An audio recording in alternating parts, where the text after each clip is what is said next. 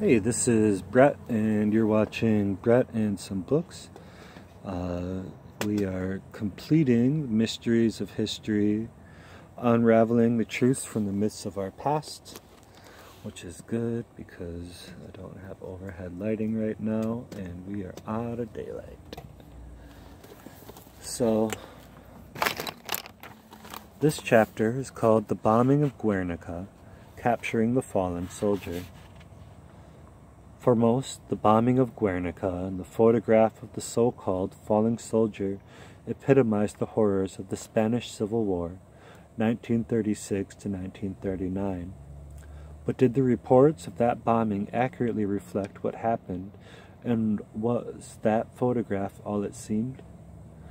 That Guernica was the target of aerial bombardment on the 26th of April 1937 is beyond dispute, but the severity, duration, and objective of the perpetrators are the subject of claim and counterclaim. The communist-backed Republicans claim the town was obliterated after being bombed on a busy market day, resulting in thousands of deaths, while the nationalists, led by the ultimately victorious General Franco, who was supported by Nazi Germany, asserted that the town was a legitimate target and the bombardment had been strategic and of limited severity. Again, according to the Republicans, the raid laid on the town, which locals preferred to call Guernica, was carried out by the German Condor Legion, which never denied its involvement, with the allegedly dark objective of testing out the effectiveness of the pattern bombing of civilians in preparation for the forthcoming Second World War.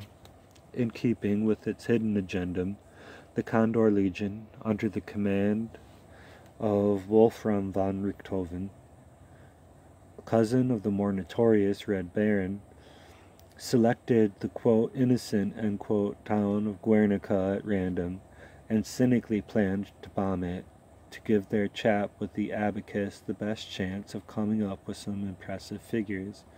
Yet there is nothing to support this suggestion and much to contradict it. The Republican forces in that area were in full retreat, and, given the direction in which they were heading, it was obvious to everyone in the area that they would bottleneck at Guernica in the Basque province of Vizcaya, better known as Biscay to outsiders. The town also had a serviceable railhead and was home to the Astra Arms Factory, so it would have been something of a miracle had the place not been selected as a target. The day in question was a Monday, which, under normal circumstances for Guernica, would have been a market day, and thus a day resulting in an increased civilian presence, but markets had already been banned for their propensity to block up the roads. Even had this not been so, the rural population surrounding the town, noting the ever-increasing Republican presence, had already figured out for itself what was on the cards for Guernica, and had resolved to give the place a very wide berth. The German objective, according to von Richthofen, was to take out the bridges and destroy the road infrastructure to restrict movement out of Guernica, as nationalist forests on the ground were fast approaching the town. The attack comprised 2 Heinkel 111s, 1 Dornier 17, 18 Junker 52s, and 3 Italian Savoie Machetes 79, which between them carried 22 tons of 250 kilogram or 50 kilogram bombs and 1 kilogram incendiaries. The first of the 5 waves of attack came at 4:30 p.m. and was carried out by the Do-17, which approached the town from the south to drop 12 50-kilogram bombs. Next came the Italian SM-79s, with explicit orders to bomb the bridge and roads to the east of the town, but not to bomb the town itself. A strange overrider to their orders, had the obliteration of Guernica been the prime subject. There were 3 more waves involving the Heinkels and the Junkers, with the last of these ceasing at about 6 p.m., when, according to some accounts, about a quarter of the town had either been flattened or was on fire. Smaller than it is now, Guernica has never been a big place, and most expert opinion agrees that this is about what would have been expected of the German army to achieve from the payload their planes were known to have been carrying. It should also be remembered that the bomb weights mentioned above reflect the overall weight in the ordnance dropped. On average, the explosive payload of a 1930s bomb stood at something less than 50% of the overall bomb weight, so the combined weight dropped was about 10 tons of explosives. Not pleasant if you are underneath it when it falls, but this hardly constitutes a heavy bombardment in the context of war. Naturally, the Republicans of the time maintained that over half of the town had been destroyed, but that it was true and the total obliteration of Guernica had been the objective. Why didn't the Germans simply mount another air raid of similar strength to achieve that alleged objective? And if over half the town was in ruins, as the Republicans maintained, why is much of Guernica's early architecture still standing today? The 19th century Parliament buildings are still there, as is the tribunals, a 15th century church of Santa Maria, and the 13th century church of St. Thomas. And what of the death toll?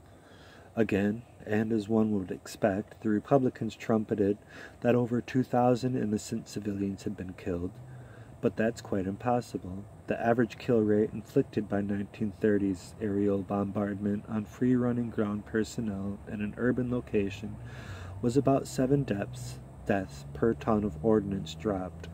7 times 22 is 154, which fits neatly with the more accurate body count of 153 established by Guernica Historia Teldia Guernica History Group soon after the event. Yet this quiet voice of sanity has failed to stifle claims still coming from both sides of the argument. As late as 30th of January 1970, the pro-Franco Madrid-based paper Arriba stated that there were only 12 deaths in Guernica that day, a claim as ridiculous as those from the pro-Republican camp maintaining a death toll running into the thousands. Cold War spy Kim Philby, whose left-wing sympathies for the Russian-backed Republicans can hardly be questioned in the later revelations, is known to have been in Guernica on the 28th of April. Already in Moscow's pocket, he had been ordered by Stalin to organize the assassination of Franco. Some of his clandestine activities aroused the suspicion of Reuters correspondent Ernest Sheepshanks, a threat Philby allegedly removed by tossing a grenade into his car. But, that as it may, his copy filed to the Times of that day read, "It is feared that the conflagration destroyed much of the evidence of its origin, but it is felt here that enough remains to support the nationalist contention that incendiaries on the Basque side had more to do with the razing of Guernica than did General Franco's aircraft. Few fragments of bombs have been recovered, but the facades of buildings still standing are unmarked, and the few craters I inspected were larger than anything hitherto made by any bomb in Spain. From their positions, most corresponded to the local known location of manholes of the roads. It is fair inference that these craters were caused by exploding mines in which they were unscientifically laid to cut roads. In view of these circumstances, it's difficult to believe that Guernica was the target of bombardment of exceptional intensity by the nationalists, or an experiment with incendiary bombs, as is alleged by the Basques. Others took pictures of buildings that had quite obviously been torched from the inside, with the abandoned petrol containers still scattered about in evidence. True, the Condor Legion dropped a limited number of lightweight incendiaries, each with a payload of about 450 grams, but by the very nature of their delivery, these tend to burn multi-story buildings from top down, and most of the burnt-out shells of buildings inspected shortly after the raid had been burned from the bottom up. Many of the foreign journalists who visited the town after the raid seem to have been of the opinion that it would have taken many hundreds of bombs to achieve the level of destruction that confronted them. Most suspicious of all was the fact that, with Guernica once the capital of the Basque lands, the quarter of the town where still stands the old meeting house and the sacred oak, Guernicaco Abola, the tree of Guernica, under which the Council of Vizcaya first received its royal charters of privilege in the Middle Ages, it was completely unscathed. The spiritual and historic importance of this unscathed part of town to Basques does raise a rather large question mark over who did what to Guernica. But no matter. The Republicans won the propaganda war by commissioning Picasso to run up his still famous Guernica, which, measuring about 12 feet by 25 feet, presents the viewer with nightmare images and made its debut in the Spanish pavilion at the 1937 World's Fair. A picture, they say, is worth 1,000 words, and Picasso's painting spoke volumes on the very real horrors of the Spanish Civil War to other countries, especially the USA, which somehow managed to utter eloquent condemnation of the war in general, and of the bombing of Guernica in particular, while remaining tight-lipped about the American pilots involved in the first ever concentrated bombing of civilians in a wholly innocent town, helping the Spanish put down the Berber uprising in Morocco in 1925. An American staff squadron bombed the insignificant town of Chefchaouen to inflict staggering casualties of no military significance whatsoever, and a town about the same size as Guernica, with a population of perhaps 7,000. The town was hit with no other reason than to break down the will of the insurgents. As they say in that Moroccan town, quote, everyone in Chefchaouen has heard of Guernica, but no one in Guernica has heard of Chefchaouen, end quote. It is probably fair to say that few books or films fail to depict members of the Franco-German forces as cardboard cutout fascist baddies, and the Republicans as noble idealists struggling against a determined and sadistic opposition. Rarely is there any mention of the 50,000 civilian murders committed by those noble idealists who were every bit as enthusiastic in their atrocities as the nationalists. As good communists, the Republicans harbored a particular hatred for the Church, resulting in some 7,000 clerics and nuns being variously raped, crucified, thrown to the bulls in the arenas, burned alive, or castrated and thrown down wells in the hope of poisoning the local water supply. One of the most ardent cleric killers was a woman known only as La Picosa, or the Freckled One, who seems to have taken particular delight in organizing the gang rape of nuns prior to their execution. On the night of the 19th of July, 1936, Republican militia went on the rampage in Barcelona to torch 50 of the city's churches, leaving only 8 others. And the cathedral standing. In the Aragon city of Barbastro, over 90% of the clergy were murdered, and about 62% of the city of Lerida, Tortosa in Catalonia, Segurbe in Valencia, Malaga, Menorca, and Toledo escaped, with a mere 50% call of their clerics. As is ever the case in such internecine conflict, no one emerged with clean hands. On the 5th of September 1936, the man born Ender Friedman, who was destined to achieve international fame as a war correspondent and photographer under the pseudonym of Robert Capa, claimed to have been outside the village of Cerro Miriano, the province of Cordoba, when he fortuitously snapped a Republican militiaman. In the instant he was shot in the head by a distant sniper. The image became an overnight icon, with the young man falling back arms spread and his rifle falling from his dead right hand. A still popular wall poster, Capra's snap went unchallenged until 1975, when Spanish geographers and historians took a closer look at the central figure and the configuration of the landfall in the background.